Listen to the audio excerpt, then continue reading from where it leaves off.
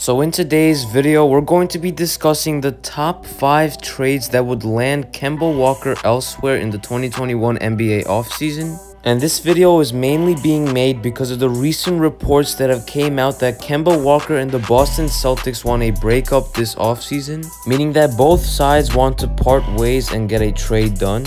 Which is why in this video, we're going to be discussing the top trade suitors with the Boston Celtics and a trade for Kemba Walker.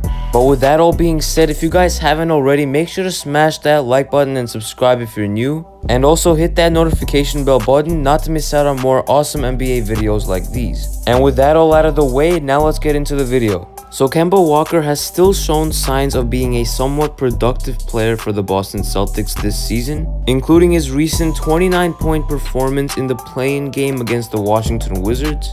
However, his inconsistency and his injury issues are definitely becoming a problem and diminishing his value drastically.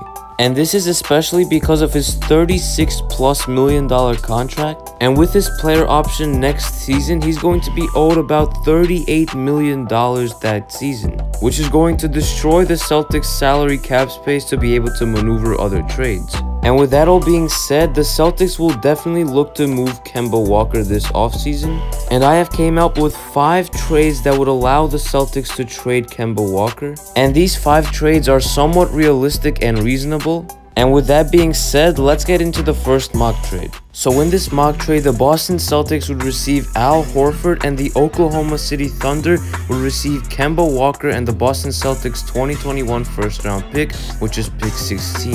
And for the Celtics, the good part of this trade is that Al Horford will definitely be a better fit on the roster, and he would provide a skill set at the power forward or center position that the Celtics didn't really have since Al Horford was there previously.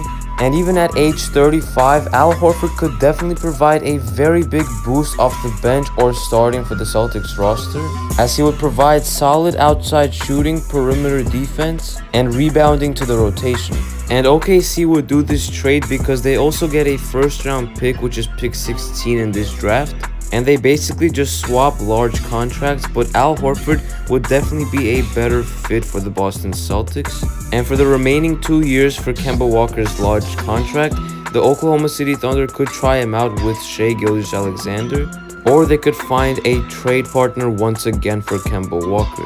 And with that all being said, now let's get into the second mock trade. So in this mock trade, the Celtics would receive Eric Bledsoe and Steven Adams, and the New Orleans Pelicans would receive Kemba Walker. And in my opinion, this is one of the better trades that the Boston Celtics could make with Kemba Walker, since they get a solid center in Steven Adams that can cover the paint for them, and they also get a point guard or shooting guard in Eric Bledsoe that can help them out with their point guard duties. And financially, this trade makes sense for both teams, since the Pelicans and Celtics get rid of their unwanted large contracts. And with this trade, the Pelicans would add Kemba Walker to the mix of Zion Williamson, Brandon Ingram. And the only way that this could probably happen would be if Lonzo Ball would leave the Pelicans in free agency, which definitely is a possibility, so we'll definitely have to see what happens. And now with that being said, let's get into the third mock trade. So in this trade, the Celtics would receive Luke Kennard, Ivica Zubac, and Patrick Beverley, as the Los Angeles Clippers would receive Kemba Walker. And this could also be beneficial for both sides, as the Celtics would receive more all-around depth on their team, with a bad contract such as Luke Kennard, but he can play as a backup shooting guard for the Celtics, and Patrick Beverley would play at the backup point guard position, most likely behind Marcus Smart. And the Celtics also get a starting 5 caliber center in Ivica Zubac, but he would most likely come off the bench since Robert Williams will take the starting 5 role. And for the Clippers, they get a player in Kemba Walker, which if he would be healthy and if he'd play at his best capabilities, would be a star type of player. And maybe he just needs a change of scenery, and in LA he could definitely be able to achieve that. And when it's a fully healthy team, a big three of Kemba Walker, Paul George, and Kawhi Leonard would definitely be one of the best teams in the NBA. And this could become one of a more realistic possibility for the Clippers if they do lose in the second round of the 2021 NBA playoffs to the Utah Jazz, as they are currently down 1-0. And now with that being said, let's get into mock trade number 4. So in this trade, the Celtics would receive Dennis Schroeder, Marc Gasol, and Kentavious Caldwell-Pope, as the Lakers would receive Kemba Walker and 2 future second-round picks. And this also could potentially benefit both sides, as the Lakers would get Kemba Walker to potentially fill out their roster to win a championship in the next few seasons. And they also get rid of Dennis Schroeder, who pretty much choked in the playoffs since he scored 0 points in one of the games.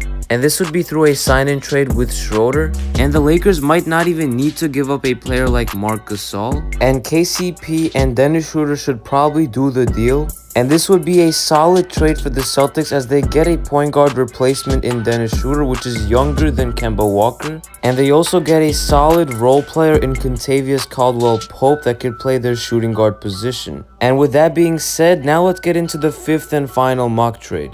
So in this trade, the Boston Celtics would receive Kristaps Porzingis and the Dallas Mavericks would receive Kemba Walker. And it's definitely not the best trade in my opinion for both teams, but it's still a possibility since both players are definitely low valued right now.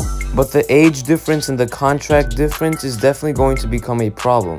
And in a new system and a change of scenery, Kristaps Porzingis could definitely become a very solid player and a very elite player for a team like the Boston Celtics, and it would be a much better fit, since he would play alongside Robert Williams in the front court position, and a starting 5 of Marcus Smart, Jaylen Brown, Jason Tatum, Kristaps Porzingis, and Robert Williams would definitely be a very legitimate team in the NBA. And that team would definitely have enough size, defense, and scoring to be able to actually go far in the playoffs. And since Kristaps Porzingis has publicly stated that he's not in a good state with Luka Doncic, the Mavericks would finally trade him for a change of scenery and a change of action with Kemba Walker alongside Luka Doncic.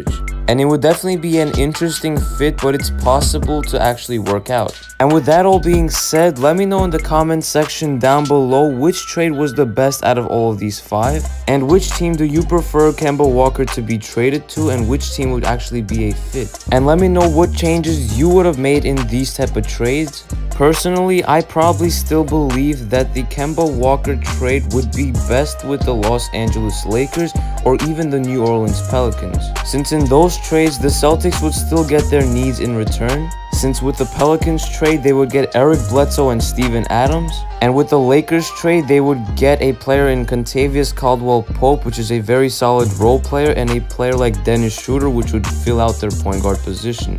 So if you guys did enjoy this video, make sure to smash that like button, subscribe if you're new, and also hit that notification bell button not to miss out on more awesome NBA content like this. And with that being said, it's been KNYT here, and I'm out.